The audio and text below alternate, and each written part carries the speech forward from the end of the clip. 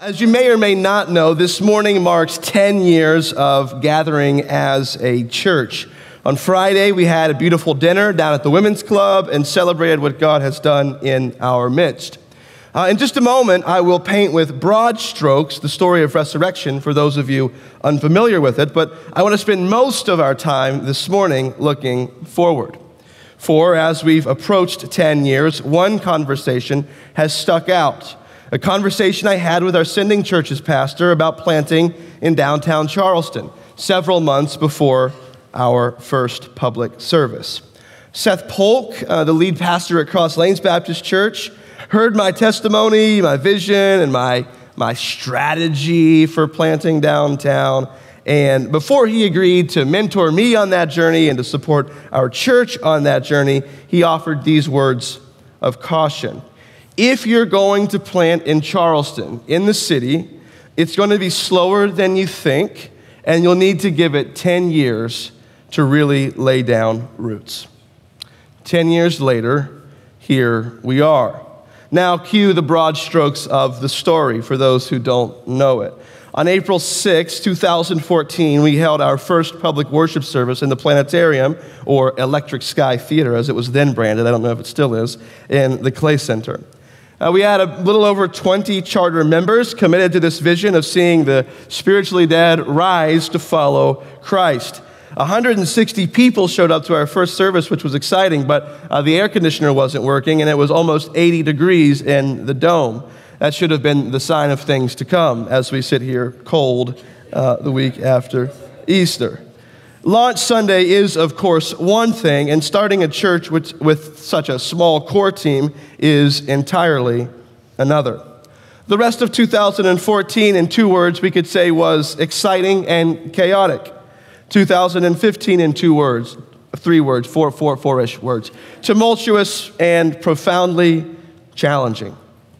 In 2016, I heard about a church on the west side that was planted several years earlier that had done a lot of good ministry out of a facility that was slowly falling apart as the church itself had fallen on hard times. To make a long and convoluted story short, we agreed to take that building, renovate it, and multiply the sort of ministry it was designed to do, and meet there as a church on Sunday mornings while we do it. I don't think I can articulate just how much of a labor of love that project was. We spent most of our money and hundreds of hours laying floors, tearing down and putting up walls, cleaning and painting. In 2017, we launched the Risen City Center in that space. And in April of that year, we held our first worship service there. Other things happened in 16, 17 that were less obvious to the public eye that were going on behind the scenes. We revisited and solidified our understanding of the church and our ministry philosophy. We developed our 5 distinctives, which you'll hear more about later in this sermon series. We voted to affirm our bylaws, as imperfect as they may be, and we slowly continued adding to our membership. After several months in the Risen City Center, a few things became apparent. Now, in my mind of like an ambitious church planter, our church of about 70 was quite small. But in the community, that is quite large. Something was imported that already existed, even though in my mind, it was still on the ground level. I began to wish that that space had a church that was more directly the fruit of the ministry in the space throughout the week. Well, in God's providence, my friend Michael Farmer was a member of our church who had been attending for some time, who had ministry aspirations and felt a desire to plant such a church one day.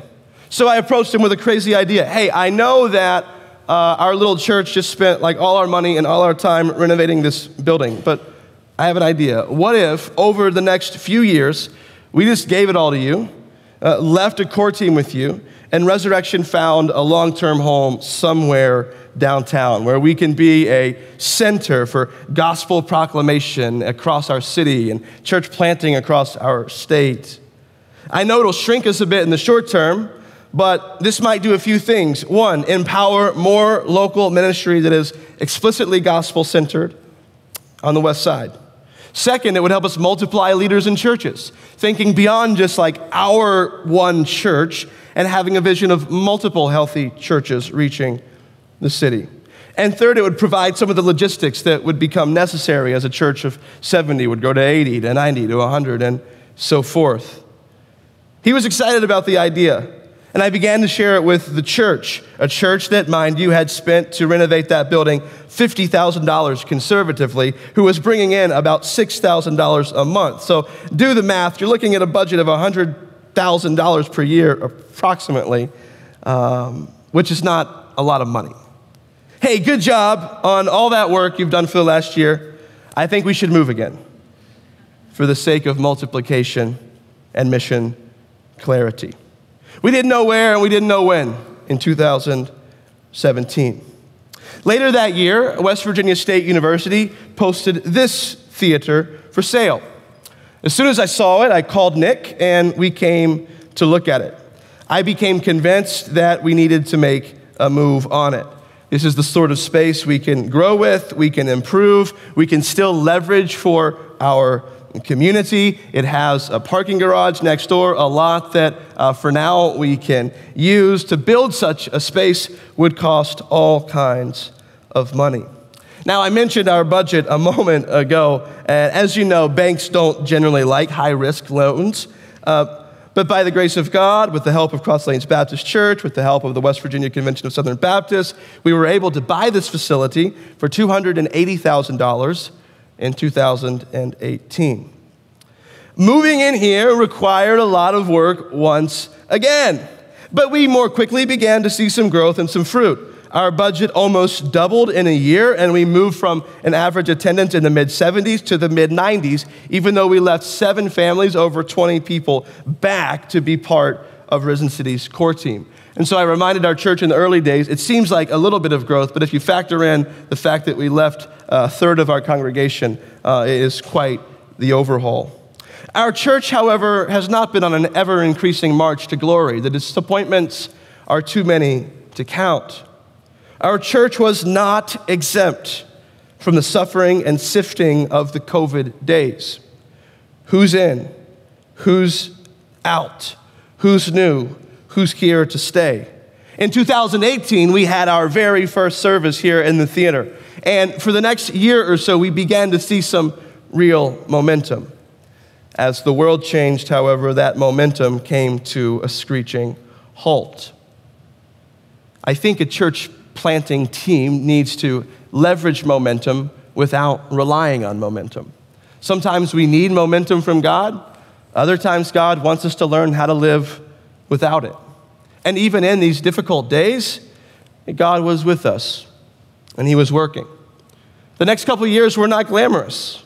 Over the last couple of years, we've slowly relayed needed foundations. We have added to the core.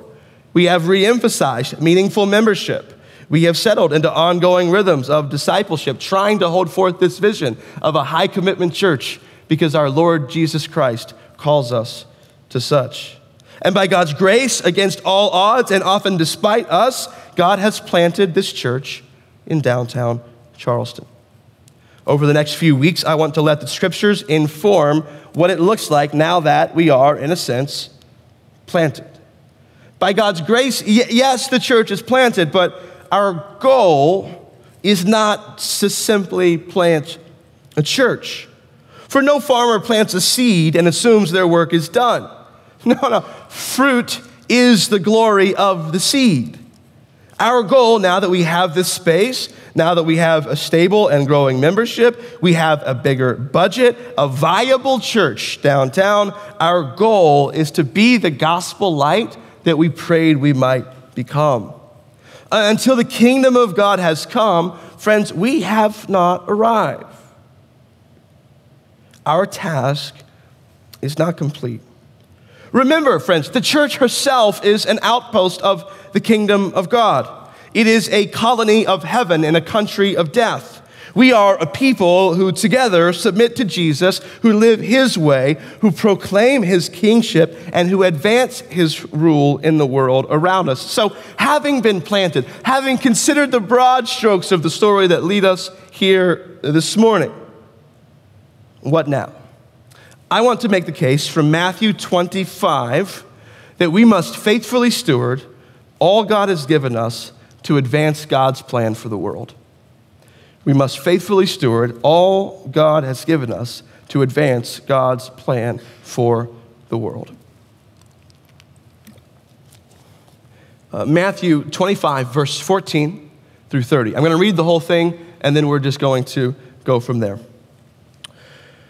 For it will be like a man going on a journey, who called his servants and entrusted to them his property. To one he gave 5 talents, to another 2, to another 1, and to each according to his ability. And then he went away. He who had received the 5 talents went at once and traded with them and made 5 talents more. So also he who had the 2 talents made 2 talents more. But he who had received the 1 talent went and dug in the ground and hid his master's money. Now after a long time, the master of those servants came and settled accounts with them.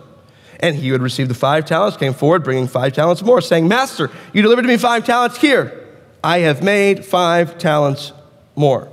His master said to him, Well done, good and faithful servant. You have been faithful over a little. I will set you over much. Enter into the joy of your master. And he also, who had the 2 talents, came forward, saying, Master, you delivered to me 2 talents. Here, I have made 2 talents more. His master said to him, Well done, good and faithful servant. You have been faithful over a little. I will set you over much. Enter into the joy of your master. He also, who had received the 1 talent, came forward, saying, Master, I knew you to be a hard man, reaping where you did not sow and gathering where you scattered no seed. So I was afraid, and I went and hid your talent in the ground. Here you have what is yours. But his master answered him, You wicked and slothful servant. You knew that I reap where I have not sown and gather where I scattered no seed? Then you ought to have invested my money with the bankers, and at my coming I should have received what was my own with interest. So take the talent from him and give it to him who has the 10 talents. For to everyone who has will more be given, and he will have an abundance. But from the one who has not, even what he has will be taken away. And cast the worthless servant into the outer darkness. In that place there will be weeping and gnashing of teeth. The word of the Lord. So let's not just helicopter right in without thinking about what our text is teaching. It rises from a series of parables about how we should live in light of the end. In chapters 24 and 25, Jesus helps us think about how to wait for his return. Most of this material is in the form of a parable, each parable building off of the other. A Christian vision of waiting emerges from the whole. We should stay awake. We should be alert. We should be ready to wait for a long time. We should not let normalcy lull us into complacency, for amid such normalcy, the Lord will return. What does the parable of the talents, then, the one that we just read, teach us about waiting? What does it contribute to this broader discussion in the 24th and 25th chapters about how to live in light of the end, how to wait for the coming of the King? I think it quite simply teaches us this, if we might just give you the point of the passage, that we must give ourselves to the master's business and the increase of his property while we wait for his return. Now, there are a couple things that might be confusing if you're unfamiliar with some of the language. First is the very term talents, the parable of the talents. The word is a translation, in some ways, a transliteration of the Greek term talenton. We're not talking about like the parable of the talent or the parable of the skills. It's really like the parable of the money. A talenton would be a reference to a specific amount of money. Don Carson, the evangelical scholar, argues that a talenton was the equivalent of about 20 years' wages of a working man. So 1 talent equals 20 years of wages. And that's just if the unit of measurement is weighing silver. If it's weighing gold, then a talent is immeasurably more money than that. So Carson prefers to call this parable the parable of the bags of gold. So we're not talking about like really skilled people, kind of skilled people, and then poor buddy, right? We're talking about a lot of money. We're talking about a very rich master.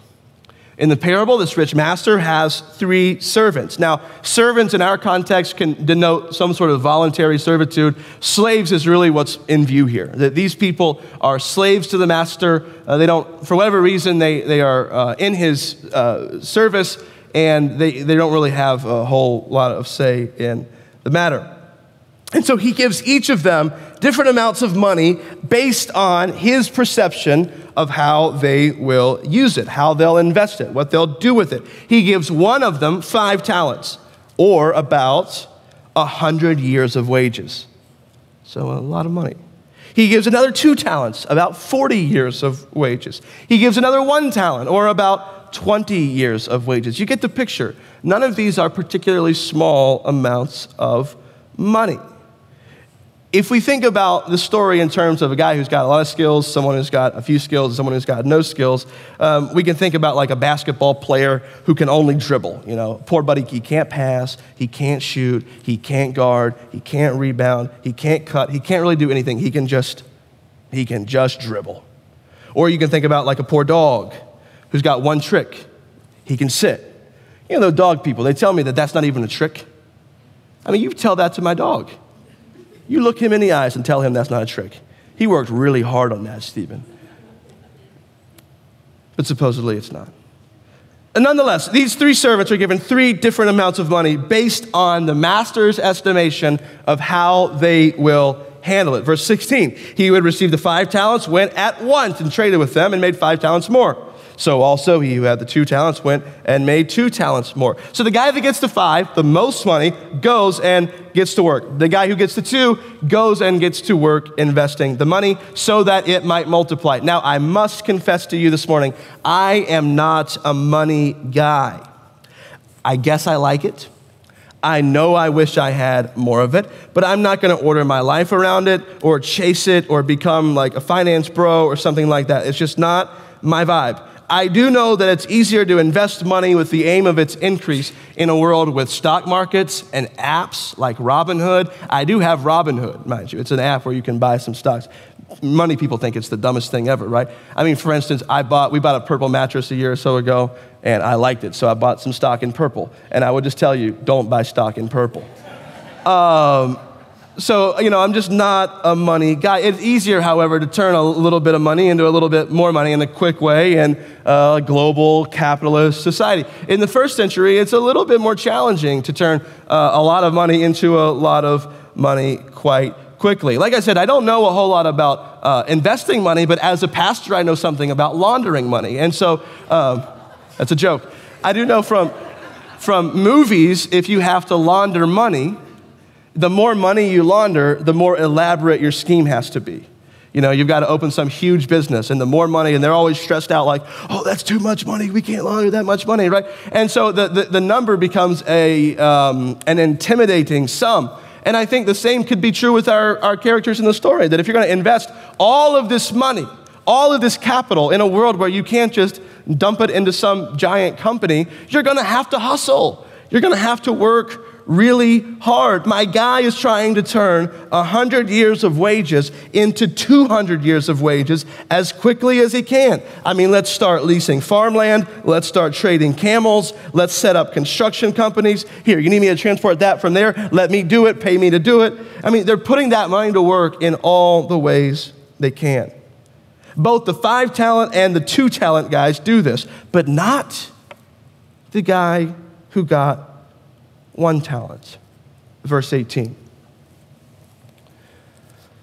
But he who had received the 1 talent went out and dug in the ground and hid his master's money. Now, after some time, the master comes home and it's time to settle up. Verse 20.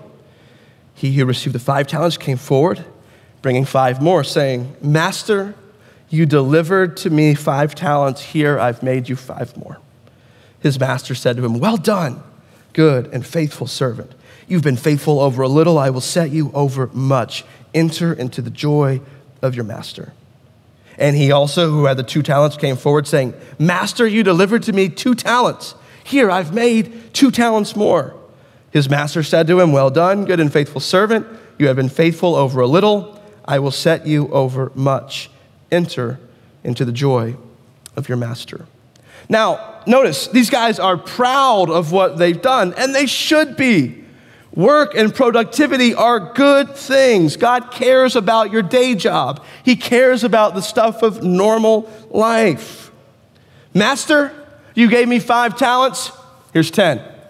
Master, you gave me 2 talents. Here's 4.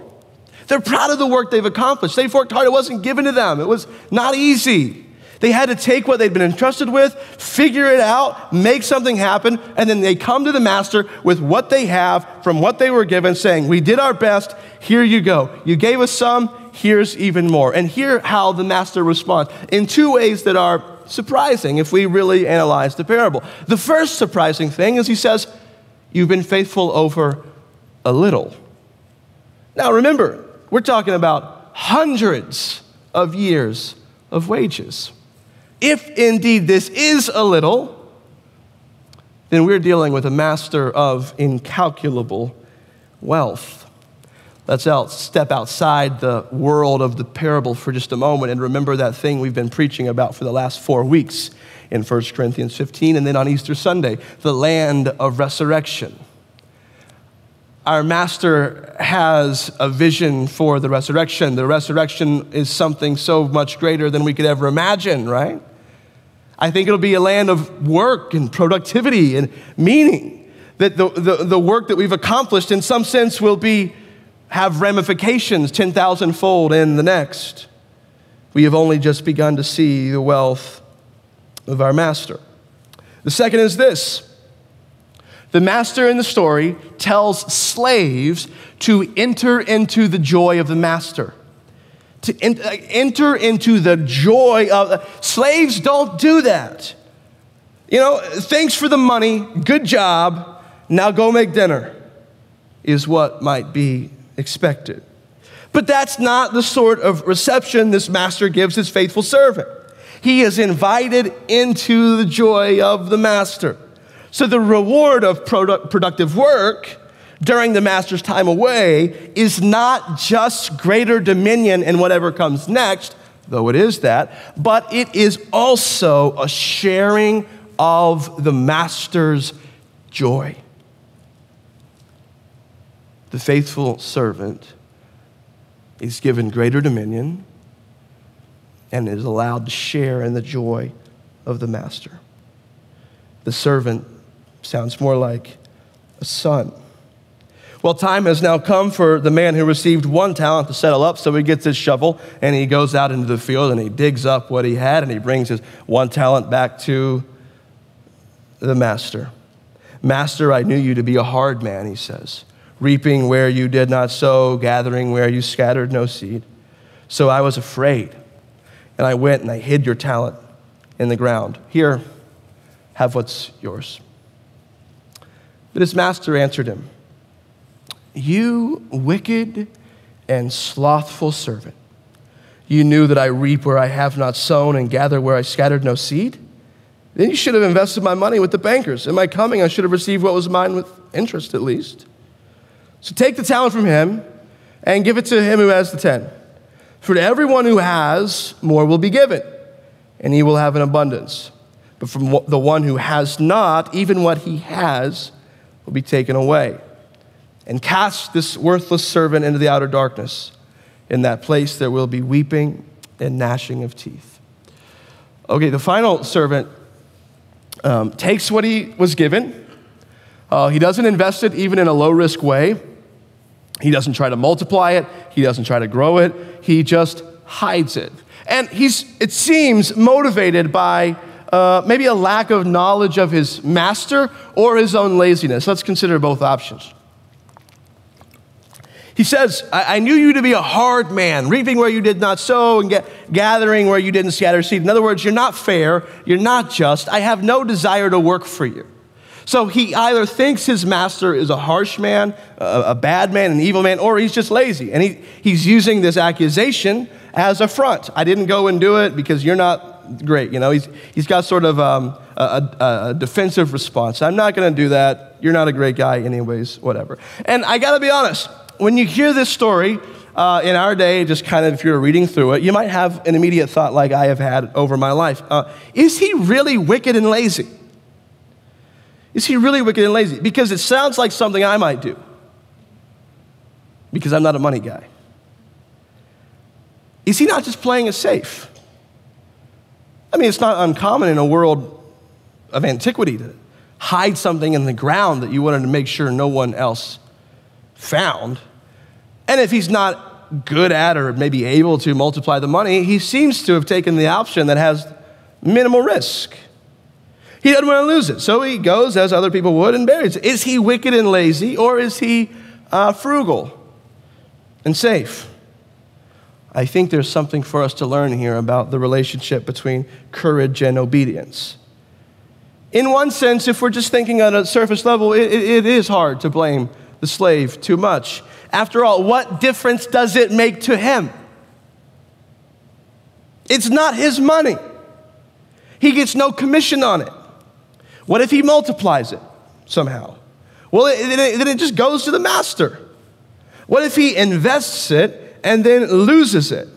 Makes some bad decisions and loses it all. Well, then he's in a world of hurt because he squandered the master's money away. But here is the fundamental problem.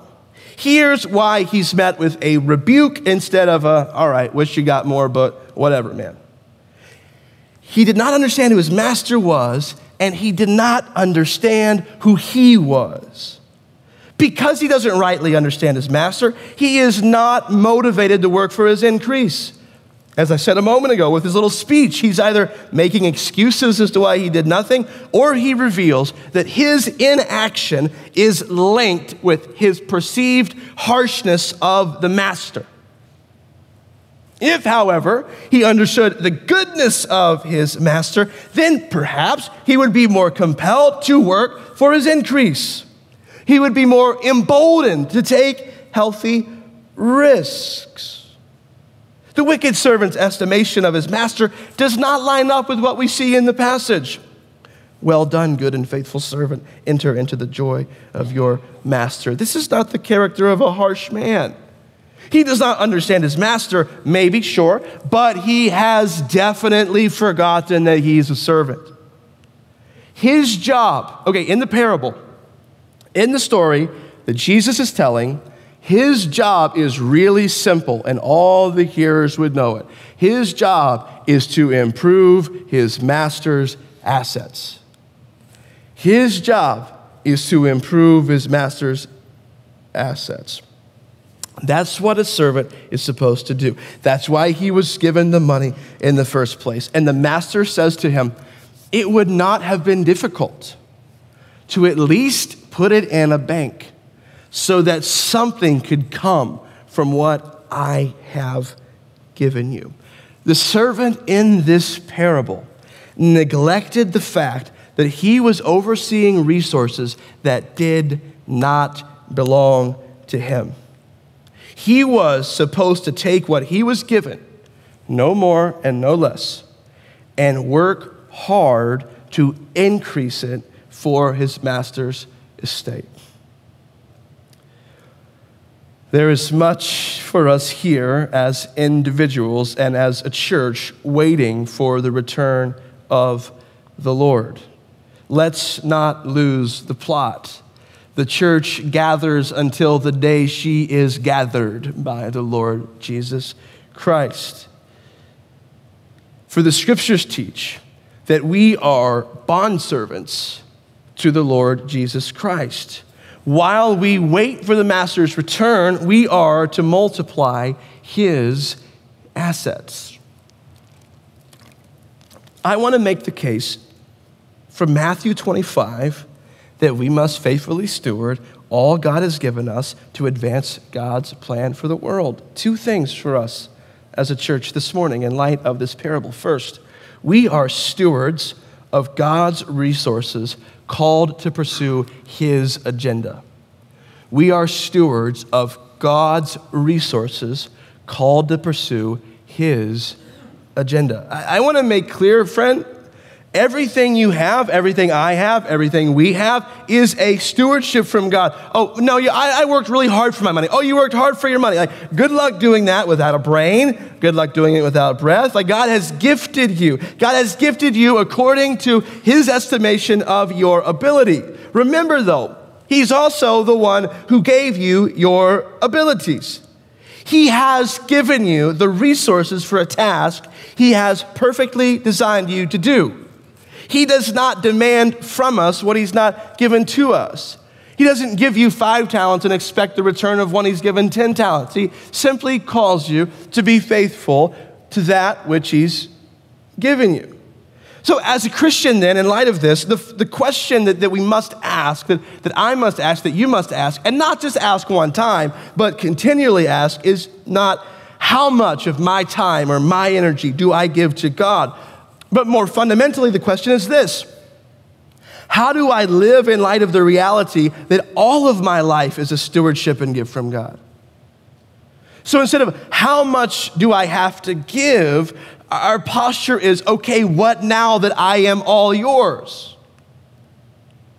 Like, we need to correct some things that can seep into modern churchianity America. Like, we don't obey God so that he'll just become a part of our life. No. Like, to obey God means to align our lives to his will. I'm not just being pedantic. Like, it's not so much this. Here's my plan, God. I want to have a spouse, 2.5 kids, a well-trained dog, a big house, a meaningful career, et cetera, et cetera, et cetera. And so what I'm going to need from you, God, is I'm going to need you to bring that spouse into the story. What I'm going to need from you, God, is you're going to have to provide them kids, all right?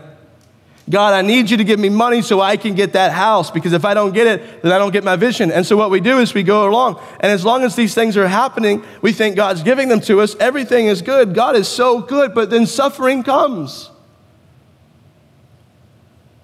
The story doesn't continue this march of progress.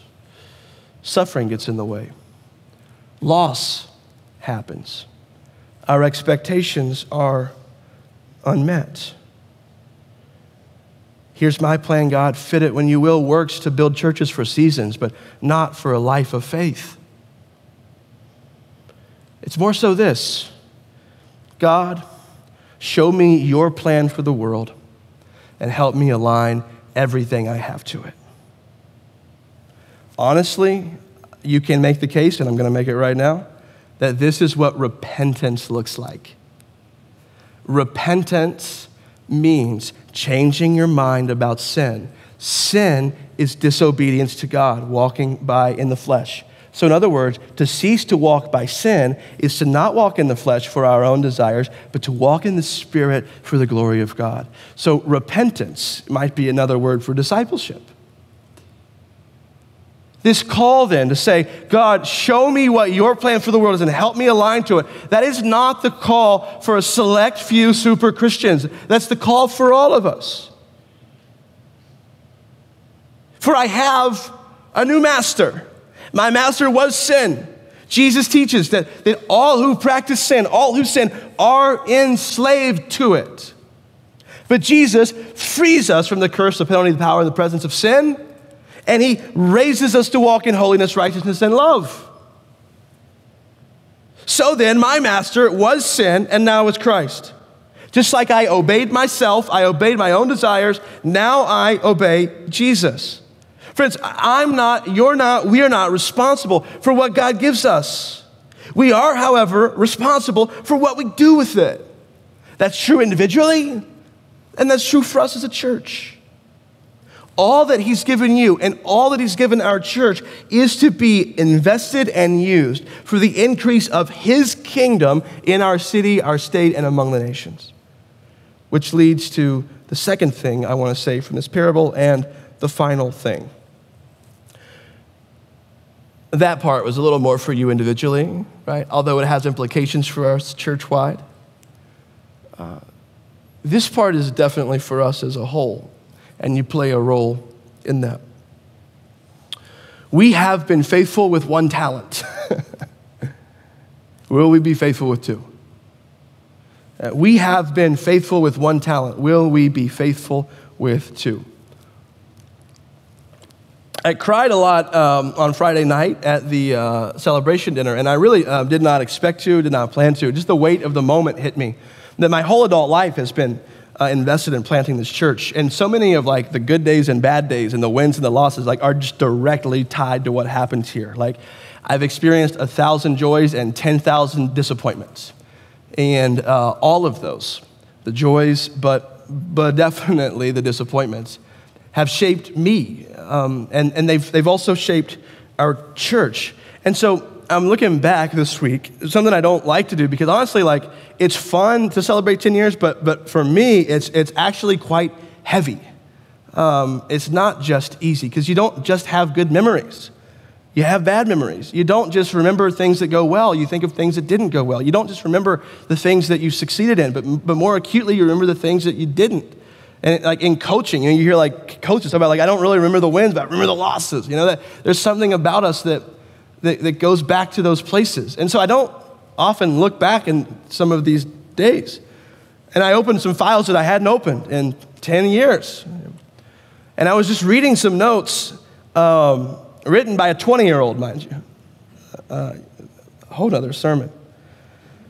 I saw a note about reaching $1,000 in our bank account and just being blown away by it, being shocked to see that God would entrust us with $1,000. And I want to make the case standing before you this morning that it's easier to take risks with $1,000 than it is $200,000. It's easier to invest 1 lifetime of wages and make money off of it than it is to invest 5 lifetimes of wages and make money off of it. God is the one who gives us what we have. God entrusts us with resources he calls us to steward. He has moved us from one with 1 tiny talent to a moderately sized talent. Friends, we're not a mega church. And we're not what I call a mini mega church, which is sort of like trying to be a mega church, but you do it in a really small way, and it's just awkward for everyone involved. We are not, however, where we were 2 years ago, let alone 10 years ago. God has given us more gifts. He's entrusted us with more resources, more people, with more capabilities, more property, more influence, more money, a better street. This building would not be $280,000 today. It would be much, much higher. The question before us now is whether or not we will continue to press forward for the advance of our Master's kingdom, or if we'll bunker down and hold on to dear life for that which God has given us. Will we take what we've given and say, God, thank you for planting the church. Now we're going to protect it because heaven forbid we lose it. Or will we take it and say, God, thank you for giving us this church. It's a proof of concept. We did this when we were kids. Now that we have some adults and money, maybe we could take this branding and make it more sleek. Maybe we could do this and do it a little better. Maybe we could start to trust in our own strategies, our own plans, our own innovations, and we can start to craft a church not in the image of God, but in our own image.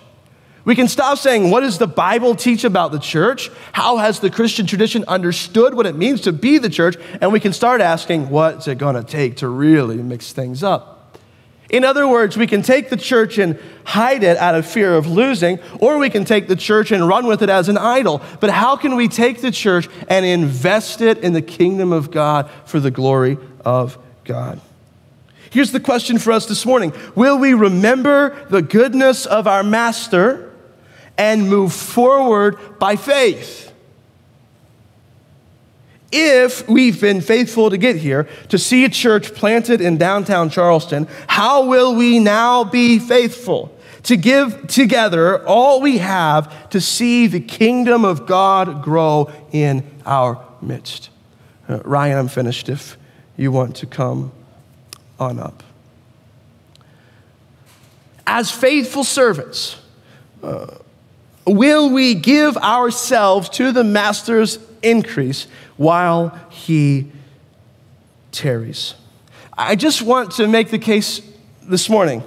10 years, thousands of victories, thousands of failures, thousands of great days, thousands of bad ones. Hundreds probably, but we're exaggerating a little this morning. Will we take all of that and hold on to it, shelter it, try to be afraid of it, protect it, get diminutive over it?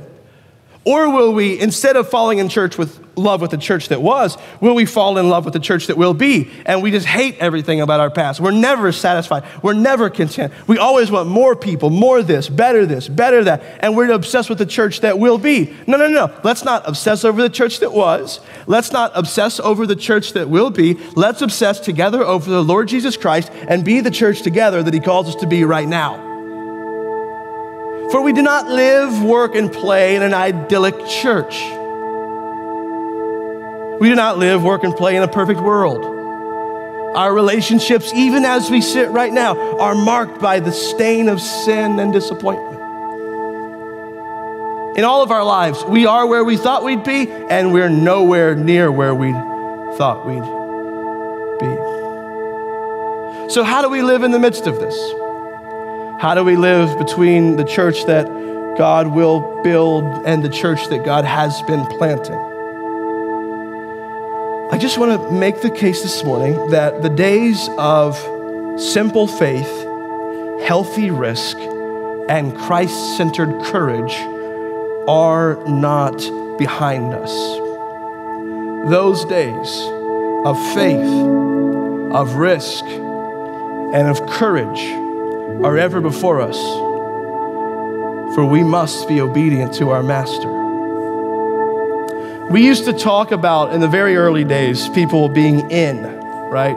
So we would invite friends to like our little Bible study. We would invite friends to our services when we launched them, and we would ask, you think they're in?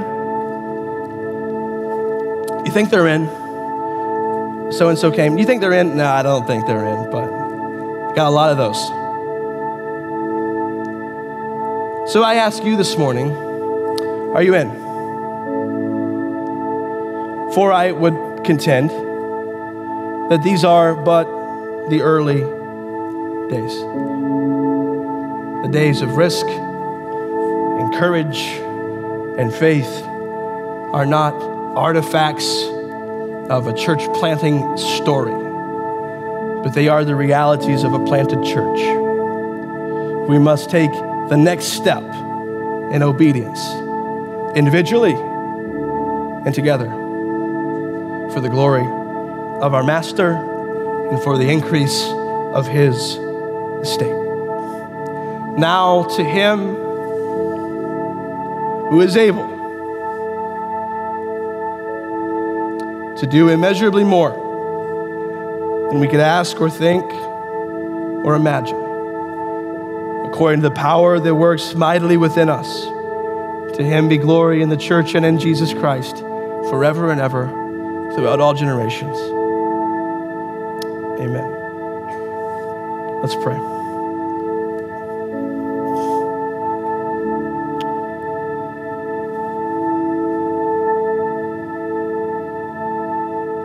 Father, we come to you this morning as servants who have been entrusted with resources for a short time.